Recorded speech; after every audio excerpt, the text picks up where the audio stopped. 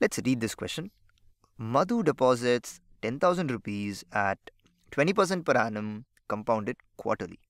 Okay, I'm collecting data from this question. 10,000 is important, 20% the interest rate is important, and then how often it's compounded. Compounded quarterly. This is like really important. And then what's the question? Okay, so what is the total amount and the interest she gets after 6 months? Okay, so after 6 months, I need to find how much this 10,000 will become. Now I know that compound interest is, or a compound interest problem is just a percentage change problem in disguise. So let me do this. My step one then is just to convert this compound interest problem into a percentage change problem. Convert to percentage change problem. Convert to percentage change problem. That's it. That's my first step, and that's probably the most important step, because after that, the problem is not compound interest anymore. So I need to first find out how much money should I start with. How much am I starting with? How much is the amount I start with? And that's easy. That's 10,000. That's given over here. So that's the amount you begin with. Now what's your next question? Okay, by what percentage should I increase this 10,000? By what percent? By what percent are you increasing? And the answer to that is not straightforward. It's not 20%, because this is 20% per annum compounded quarterly.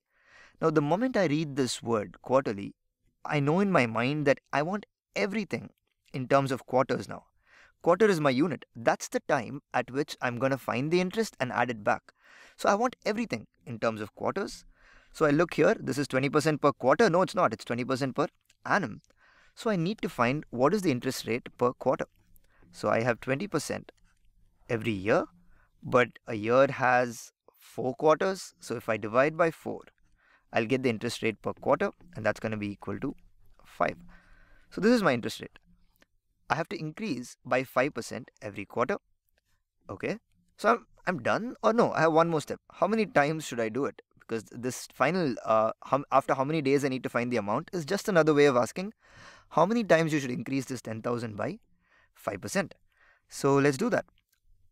How many times?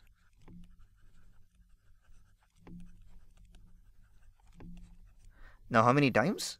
6 months doesn't tell me how many times very directly, but if you look here, it's compounded quarterly, and like I said, quarter is now our unit for everything. So how many quarters are there in 6 months? That's all I care about. So how many times should I increase? Twice, right? Because there are 2 quarters in 6 months. So that's it. I have my 2 quarters. So I have 2 times. We have succeeded. 90% of our problem is solved, in the sense that we have now converted this compound interest problem into a very simple question of, can you increase 10,000 by 5% 2 times? Increase it once and then increase it once again, and whatever answer you get will be your amount. So step 2 is to actually do this. And find that amount. So let's look at step number 2. Step 2 is find this, right? So increase 10,000 by 5% 2 times, by 5% twice.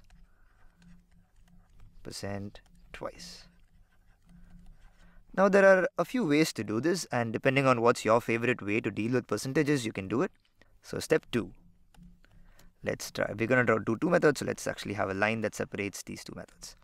So the first way, the obvious way to do this is find 5% of 10,000 and add it to 10,000.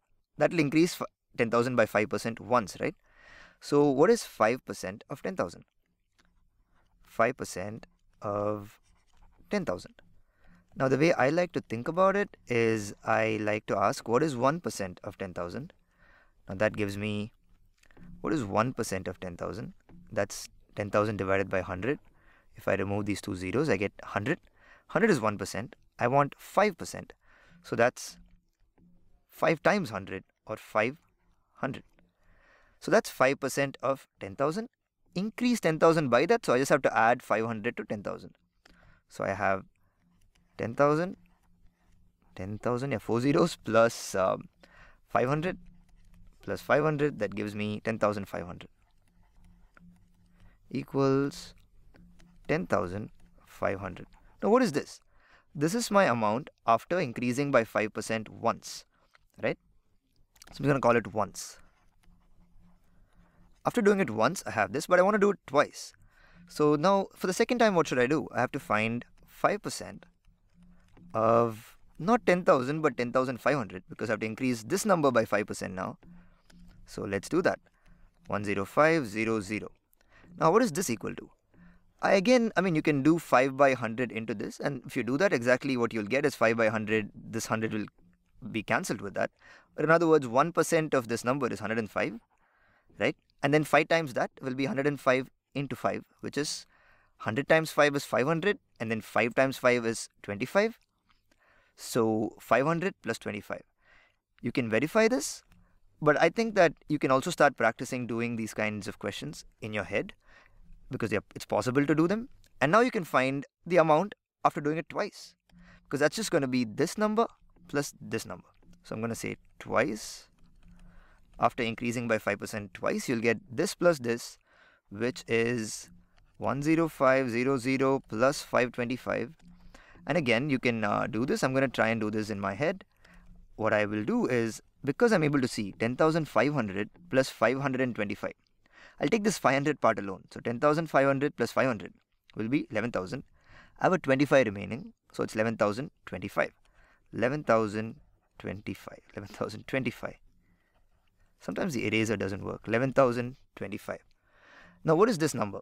This is the amount after increasing 10,000 by 5% twice, right? That's exactly what we wanted. That's what we wanted actually. That's the amount that we will have after 6 months. This is the answer to the question, and we have it. Now this is the most intuitive and also the simple way to do the problem, but it can get tedious if this number is large. Instead of say 6 months, if you had said 2 years, then 2 years has 8 quarters. So you do that 8 times, and this can get really long. But you may ask a question. You may ask, hey, I only want to know what the final answer is. Why am I calculating all these middle answers? And that's a great question. Now, if you want to not calculate all these middle answers, there's a way to do this. And let's look at that. It's a much quicker way. But to do that, let's pause for a moment and just take a look at percentage change. Now, we've learned this before, but let's take a quick look at it again. If I have any number, let's forget 10,000. If I have any number, I'm going to call it x. And if I want to increase it by 5%, what should I do? I have to find 5% and add it. That's what you did here. So what is 5% of this number x? That's just 5 by 100 into x, right? Now to increase this by 5%, I just have to add these two numbers. Yeah, and this works for any number. And no matter what this x is, you can take it out common, right? You can take it out and write this whole thing this way. So there's going to be 1 over here, 1 plus 5 by 100, right? And you know that you can write this if you just take this 100 away. Basically, you're taking the entire denominator to be 100.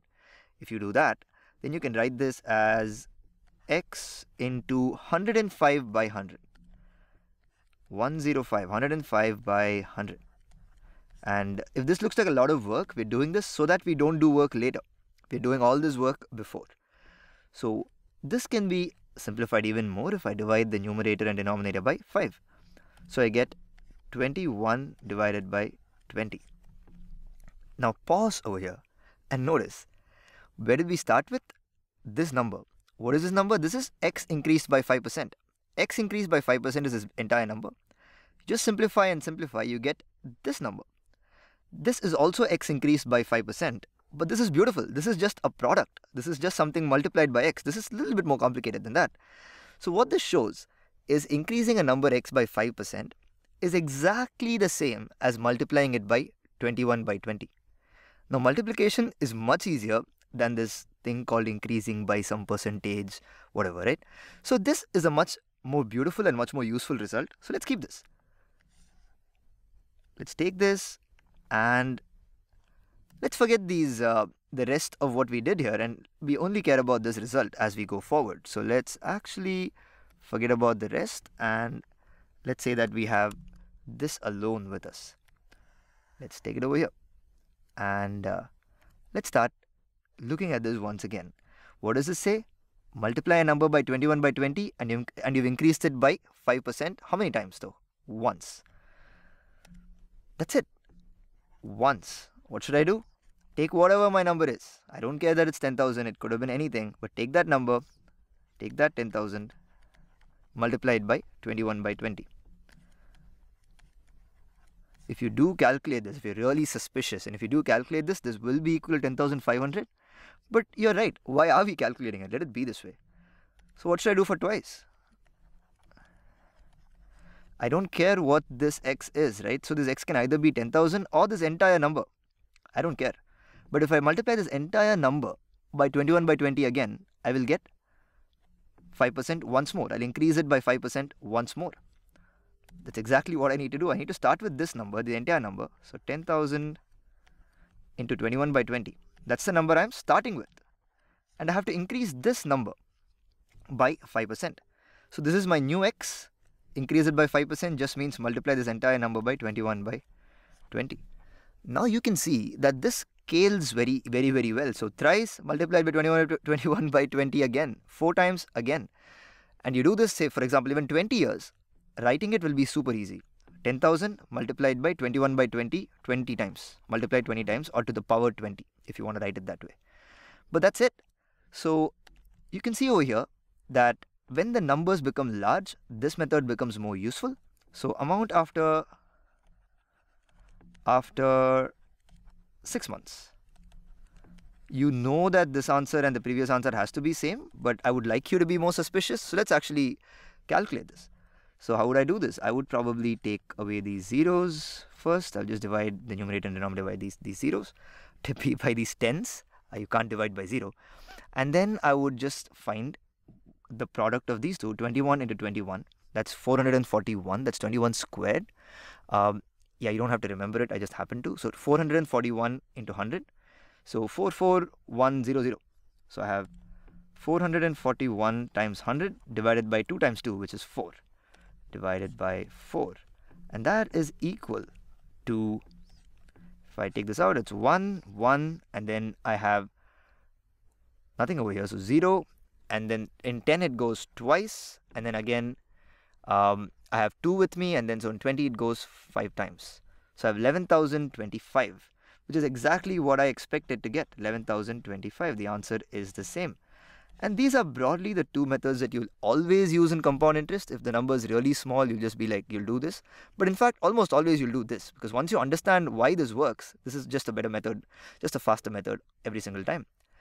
And you may also notice that if you just take some time, you can show that this, what we're doing here, is exactly the same as what you may have seen otherwise, which is p into 1 plus r by 100 whole to the power n. You can take some time to show this to yourself. This p is basically the amount we start with. R is our percentage. R by 100 plus 1 is what we did over here to get this 21 by 20. And depending on the number of years, you get this power n.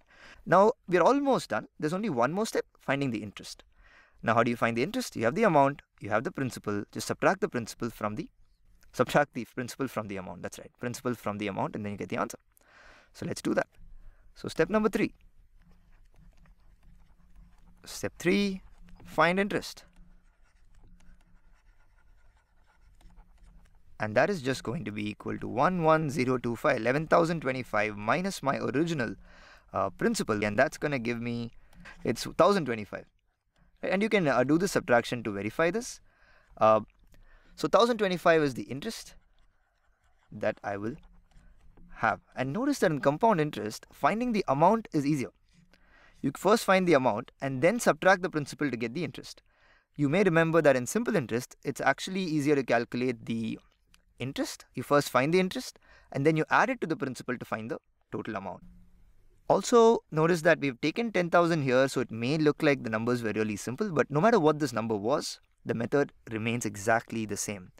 What are the steps? Convert to a percentage problem. Let's just go back and summarize. So convert the problem to a percentage change problem. Read this question and do that. Pay particular attention to what's the frequency in which it's compounded. Step number 2, do the math. Actually do that percentage change problem. And then finally, find the interest. And that's it.